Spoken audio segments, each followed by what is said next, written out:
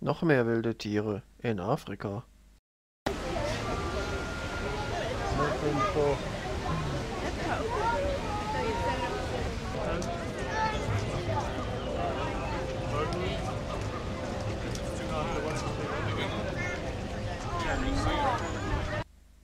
Wir gehen auf eine Safari.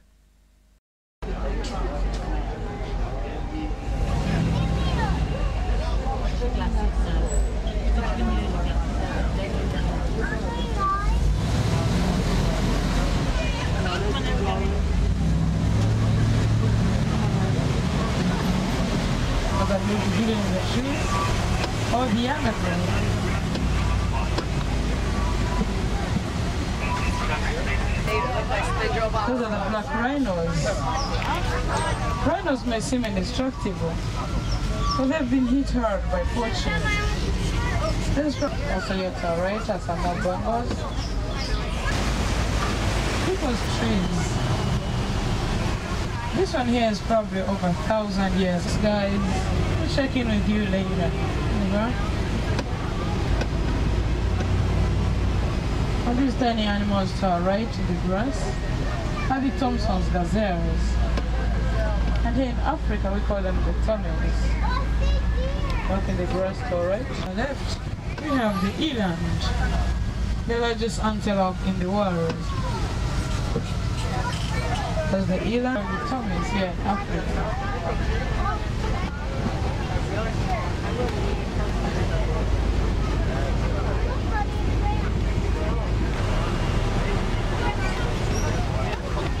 So right here we have the tallest animals in the water, the giraffes. And here these ones we call them the reticulated giraffes because of the kind of designs they have on their bodies. Another giraffe can grow up to 18 to 20 feet tall. The tallest animals in the world. And in the bushes to our left, the grey animals are the wildebeests. And the wildebeest in Afrikaans means wild cattle. And with them we have the grand zebras and the white pelicans to our right. It's red. I have not seen them today. Try the red clay pit. Big Red is the elephant matriarch of the reserve's herd. She gave birth a while ago to a new calf. He does bathe in the same red clay pit as his mama.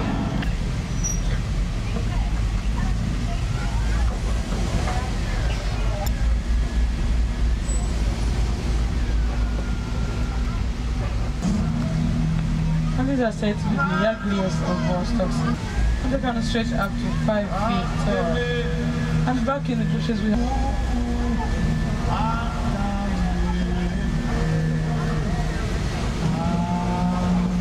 in front of us here we have the sable antelopes. The sable antelopes to our left. And their horns can grow up to 50 to 60 inches long. And these are the largest of all gazelles.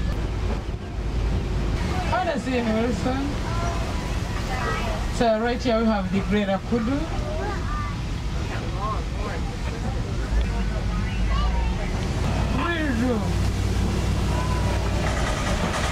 Everybody hang on.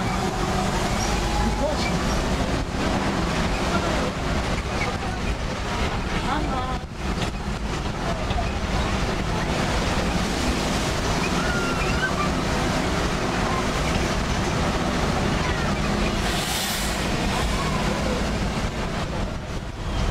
The coaches come.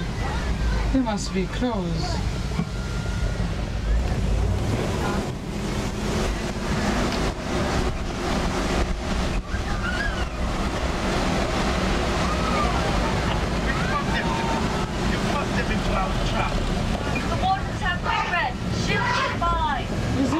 Safe? The red's okay. Great! Thank you, Ellen. And there's the droid. Here you Simba one. I have to deliver the baby elephant back to his mama. Asante sana. Goodbye, Simple One, and thank you. Glad we could help. Bye. Ende der merkwürdigen Safari.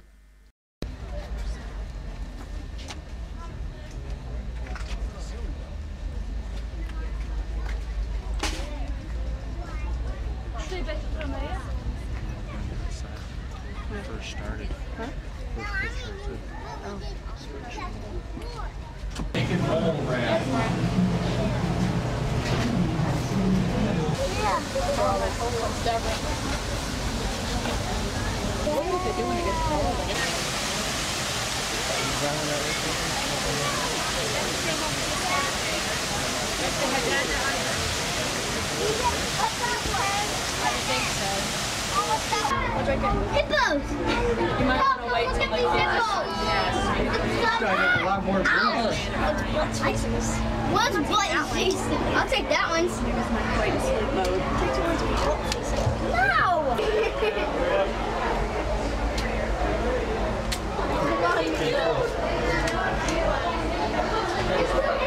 Look at these fish and stuff.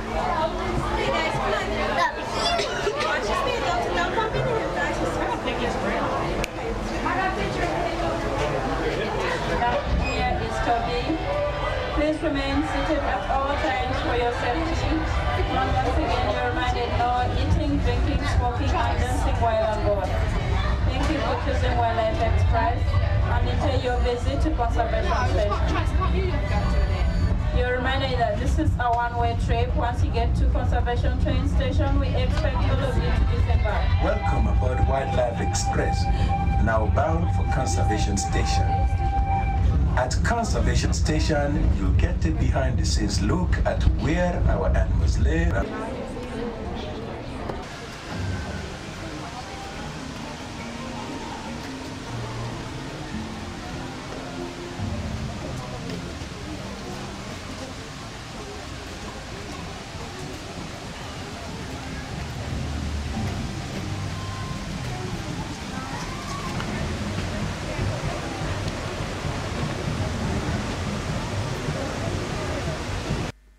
Ein tropischer Windkanal.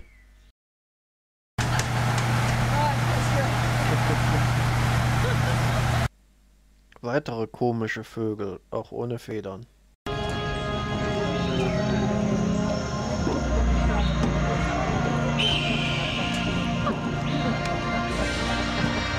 Greetings, friends.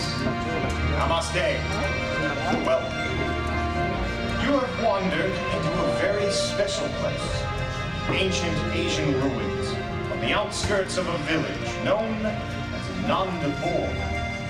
Here birds from all over the globe congregate as a crossroads in their worldly travels. They bring with them truth. Together we have learned to coexist with these remarkable birds around us. So come, let us take you on a journey into a world that until...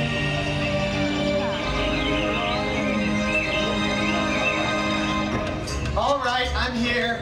Sorry I'm late, but don't worry, everything is under control. Here, Jordan. No, I need this one. Don't just stand there, I've got a lecture to do.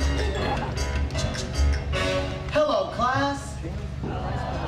Maybe the rest of you don't get it. I'm the teacher, you're the class. I'll say, hello, class. You say, hello, teacher. We'll try it again. You might end up on the dinner menu. How does Luke on the run sound? Oh, sorry. I'm wrong, you're right. Can we get somebody out here to help me? Sure, what's the magic word? Please. Well, I was looking for abracadabra, but that'll do. Like keepers! Do that voodoo that you do so well. What? The bird is freaking out the kid. Sorry about that. Hey, Elvis, there you are. We've been looking everywhere for you, little buddy. Hey, Eric, Kathy, have you met Luke? He is apparently our new trainee. Oh, Phoenix, be nice. Luke, don't worry. We were all new here once. That's right. Welcome, Luke. Thanks, great. I'm sure we'll be best of friends. Now, what about the vulture? Oh, don't worry about Elvis. He's a friendly little guy. He's a king vulture. King vultures are found in Central and South America. You know, just like all vultures, these guys are really beneficial. You see, vultures eat the carcasses of animals that have died out in the wild. It sort of makes them nature's recyclers. It's the circle of life! That got him to leave. Oh, yeah. See you later, Elvis. Taste. That's great. You guys, you handle those birds really well. How do you do that? All they do is pick on me. Well, you just got bad bird karma, dude. Oh, nonsense, Luke. Don't worry about it. You know, when Kathy and I first got here, we weren't much different than you. That's right. And you know what, though? In the time we have been here, Eric and I sure have learned a whole lot about the world around us and all the animals, too. Like that one. Oh! Luke, would you please take a chill pill? It's just a little bird. Eric, please do something with him. Sure. Hey, Luke, come on over here with me. You'll get a close look. I'll protect you from this guy. Kathy, why don't you tell him about our friend there? No problem, Eric. Now, this right here is a red-legged Seriama, and it's a pretty cool bird. What they do in the wild is they hunt for rodents and reptiles. He's actually looking like he's interested in the rubber alligator I have right now. Now, what they do, when they find their prey, they grab it, they search for a rock, and when they find the perfect spot, they shake it, and they pulverize their prey on the rock, just like that. Now, it's a little silly looking, but it really is a natural behavior. Oh, big one. That was good. It is a natural behavior that these guys use to break up their prey, or kill their prey. So what that does is it breaks up the bones, makes them nice and squishy. That way they can swallow them whole. I'm going to try that with a pork chop tonight. I think it's good. Very nice. Yes, all right. Thank you, my little bone-crushing friend. Bye-bye. Thanks, guys. That was a nice little advertisement. Yeah, wasn't it? Now, let's get back to my lecture. Do you mind? Go, perch on a rock or something. It's time to educate here. Hello, class. Hello, teacher. Although not scientifically proven, a bird like that. All right, Einstein, that's enough. Everybody say goodbye, teacher. Wait. What's wrong? You're a bird trainer, right? Right, but first... Well, then let's get down to business. Bird training 101. Turn around. Put your arms out. Look straight ahead. What bird are we training? Not the vulture, I hope. No, Luke. For you, I thought we'd start with something nice and simple, like a rare and gentle monkey bird. Monkey bird? Well, yeah, you went to college. Did you even learn about the monkey bird? Oh, that monkey bird. Right. Now, as everybody knows, monkey birds come from deep in the jungle, where they spend their days with chimpanzees and other assorted primates. Of course. So, if you want to get this bird to come to you, you need to create an environment similar to its own. Now, I just happen to have my lunch on me. Take very good care of it. Now, stand like a monkey and look straight ahead. Now, don't move. That's very important. And when I say go, I want you to make a sound like a jungle primate. Are you ready? I'm ready. Okay. Go!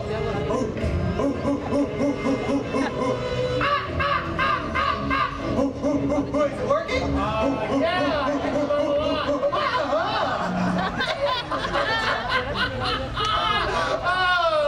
Very funny. Bird. Why did that bird just attack me? Oh, come on. Birds don't attack people. Duck!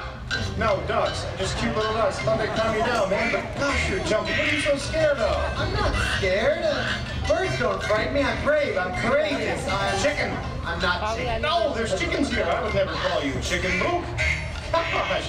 Hey, one thing though, you are some kind of chick magnet. What's going on? Every time I try to go about my business here, birds suddenly appear. Why is that? Huh. Why do birds suddenly appear? Every time you are near. Well, just like me, they long to be close to you. Oh, get away, you hippie. Hey, easy, baby. Listen, I got a surprise. Oh, what, are you gonna have some bird poop on my head? Luke. No, this is a magnificent bird. I would never do that to you. Eric, is Red around today? Yeah, I saw him over in the woods over there earlier. Hey, Red, there he is on the wall. Oh, that's a chicken hawk. No. No, Luke. No, there ain't no such thing as a chicken hawk. That guy's called a red-tailed hawk. You know, they're one of the most common birds of prey in North America. You know, they get their name from a beautiful red tail you'll see when he flies on over here. Hey, Red, come on over here and show Luke your tail. There he goes. I thought they attacked chickens. Is that true? Luke, what is it with you and chickens? No. That is an old wives' tale. Everybody knows natural diet for red-tailed hawk. I haven't learned anything at all. And all my education was just a big waste of time. Oh, Luke, don't be silly. No, education is one of the most important tools we have for helping our feathered friends. But it does take more than book knowledge. I mean, you have to open up to the birds. How? Well, you wait right here. You just need some confidence, my friend, and I know just how to do it. Does everybody know what time it is? It's Coco time! What? Coco time, Luke. It's a bird. Loosen up, dance! All right. Yeah, all right. Nice moves, Luke. Hey, Luke, you know what species of bird this is? Sure, that is the Fruit Loop species. No, not exactly. species of bird it is? Shout it out if you know it. That's right, it's a toucan. It's a cocoa toucan. That's right, Lucy. Guess what? You get to have your first training assignment, and that is to feed this cocoa toucan right here. All right. Okay, what I'm going to do is I'm going to... Other than this little screeching sound that he makes. All right, he's lining up. Thinking about it. Here he comes. Oh, he feels better now. That boy. Thanks. Now, like I was saying about owls here, She acts as an ambassador for her species, a living symbol of the most remarkable conservation success stories of all time. Eric? That's exactly right. You see, Luke, it wasn't very long ago that the bald eagle was in danger of becoming extinct. In fact, people wondered if our future generations would ever see these beautiful birds out in the wild. But you know, this was very taken off the endangered species list. Yeah! Whoa! She's happy about that. Wow. Great. Thank you, Eric. Thank you, Hope. So, Luke, tell me, after vision, not pigeon! Flight keepers, come. I believe Luke is now ready to join our ranks. My friend, the stage is yours. All right, Luke. I know you can do this. Good afternoon, everyone. Welcome to Flights of Wonder. My name is Luke, and today I am